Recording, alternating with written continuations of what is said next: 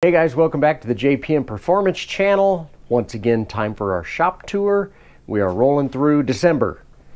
It is, here we are, December 11th, exactly 2 weeks until Christmas. And guess what? Since Christmas falls on a Thursday, just like Thanksgiving, which always falls on a Thursday, you guys get to watch the shop tour with your family for Christmas. I know you're excited about that. 2 weeks. We'll be doing it unless John's already on vacation. I don't know. We'll have to talk about that. So we'll get into our shop tour. Last week, you saw that I had the Honda motor sitting here. There's no Honda motor sitting here because I talked about how I was waiting on a couple of parts. We'll talk about that here in a minute. But what I do have is, go figure, a Miata engine. So this is Mark McAllister's F-Production Miata engine. That's his white car right over there. So you can see I've got the bottom end completely done. And I was just getting ready to put the cams in, and I was thinking to myself, you know, I use different assembly lubes for different things. And so I thought I'd show you guys some of the different assembly lubes that I use and where I use them and why I use them where I do. So we'll kind of start with the bottom end. So you guys have probably seen a lot of this stuff. So this is Redline assembly lube. The Redline stuff I really liked for years and years and years. They redid it with this new liquid formula. I didn't realize I was buying this because I'm going to show you why. That's what it does. It is so thin that it just doesn't stick to anything. I mean, look at that. There's just nothing there. So what I'm using this for is for priming oil pumps. That's all I'm using that for. On the bearings, I actually use either their other formula that's not the liquid formula, or I will use this Permatex stuff. Now this Permatex stuff, as you can see, is very sticky, but it's not super thick, but it's super sticky.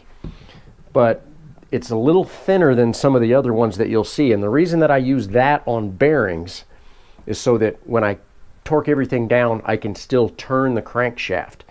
If you go using some of these assembly gels, now I like this driven stuff for like camshafts, and actually that's what I've got on this camshaft right here. You can see how thick this stuff is. This stuff will not run off.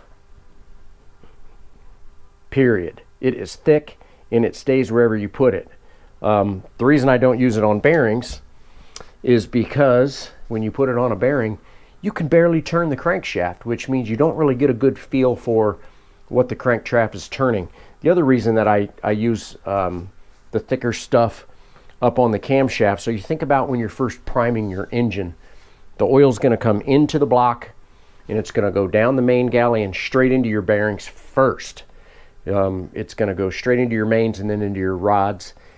It's part of the galley will come up through the cylinder head, and then it's got to go through all the galleys before it comes up into the oil feeders and feeds the lifters. So this camshaft is going to turn quite a bit before it has forced oil actually feeding it. And not only that, the lobes of the cam obviously are running directly on the lifter. So this stuff stays on really good. So this Torco stuff, I know I've got a lot of different assembly lubes. The Torco stuff is what I like to use on the piston pins, inside the pistons, the small end of the connecting rods. This stuff sticks, but it's not super thick, and it works really good for that. My dad actually gave me this stuff. He said he didn't like it. This is Mr. Race Oil. I actually use this stuff on camshafts too. So it reminds me of the Joe Gibbs stuff, the driven stuff. And so I'm kind of using it up. He gave it to me because he didn't like it. But I'm just using it on the camshaft. So that's kind of how and why I use the different ones. I firmly believe that not just one works for every application inside of an engine. It's my personal opinion. It's my channel. I get to do what I want. So I'm just sharing. Tip of the day. I know, kind of funny. Assembly lube. So we were talking about Jolt's engine and how I was waiting on the front engine mount. And here it is. So Weiss, a front engine mount in this monstrous box. He also sent me the skeleton for the inside of the engine crate that he did not have done before when I got the crate. So it just came in. So I'm actually gonna put the top of Mark's engine back together, and then I'm gonna finish this one up so I can get it in the crate, get that heading back to him before you know it.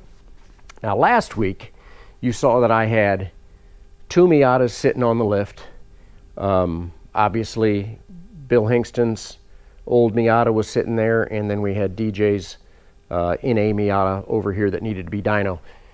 Got DJ's figured out. Everything was cool. Got my master switch finally, and got that all done, dynoed, beautiful, down the road. We had talked about the transmission that was in Bill's old car. Well, here it is. You know why? That baby sold in about 2 hours after the shop tour launched last Thursday. And then I proceeded to get about 5 more texts and calls about it. So what did I say last week? First come, first served. Transmission is out of the car. You can see the shifter assembly is complete. Comes with this awesome Scribner box, which is what they always ship these transmissions in.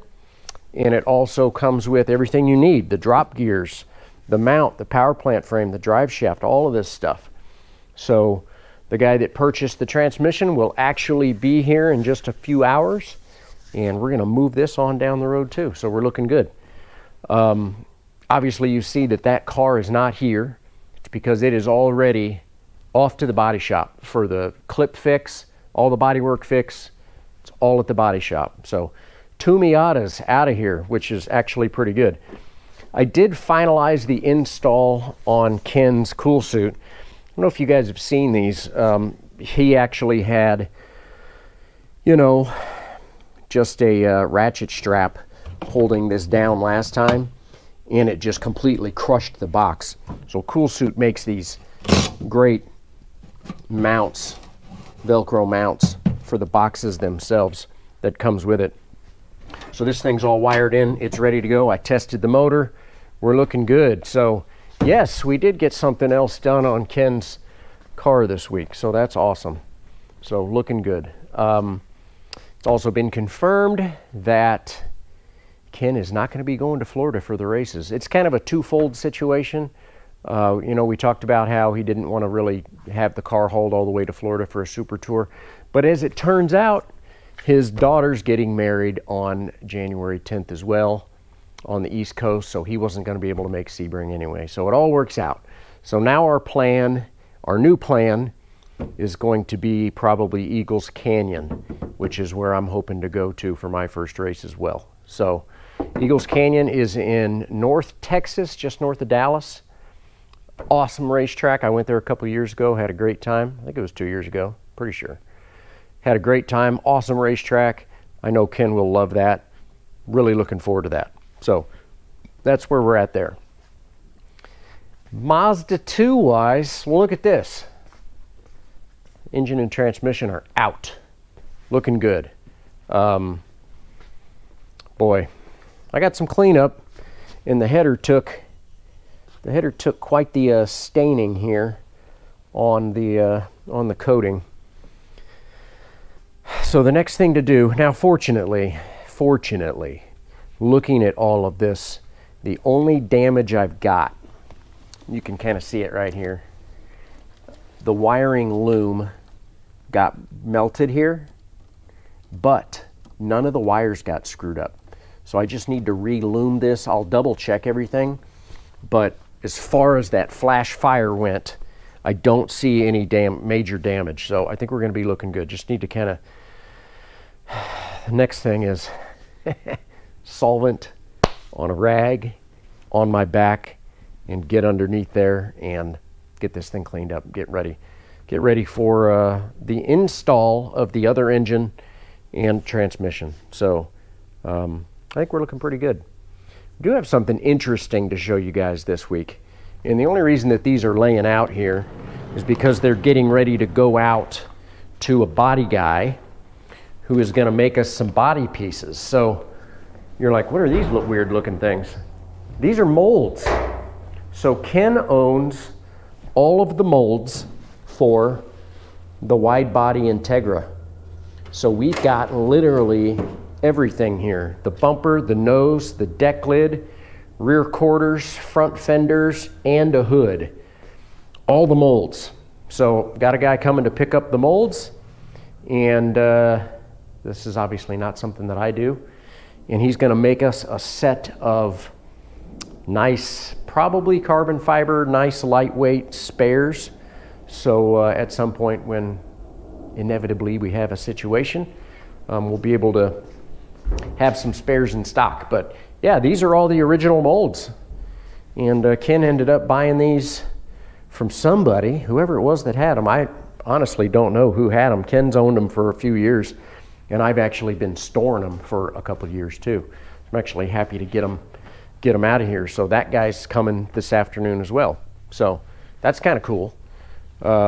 You can see, well, here you go. Not only was there a hole on the front side of the engine, there's also a hole on the back side of the engine. So you can see all the way through. At some point, once I kind of get the car under control, get the other engine transmission in, get the front core support installed, and while I'm kind of waiting on the radiator, probably get into this, have a little show and tell for you guys on what a properly blown up engine looks like on the inside. There's only one word for it. It's going to be ugly. It's not going to be pretty at all. But I want to strip it out, save all the bits and pieces that I can potentially use for the next build, learn and move on. That's kind of what we do. So appreciate you guys watching. As always, hope you've had a great week. We are weather-wise, I know I love to give the weather report. Today it's very windy. It was actually, yesterday when I was dynoing DJ's car, it was actually in the mid-50s. Next thing you know, it'll be in the 20s, you know, here we go, Kansas winter. But yeah, not too bad, a little windy, but we're getting close. Next thing you know, it's gonna be Christmas. Next thing you know, it'll be January. We're gonna be rocking and rolling. So keep chipping on your race car. Thanks for watching. Appreciate you. Take care. See you next week.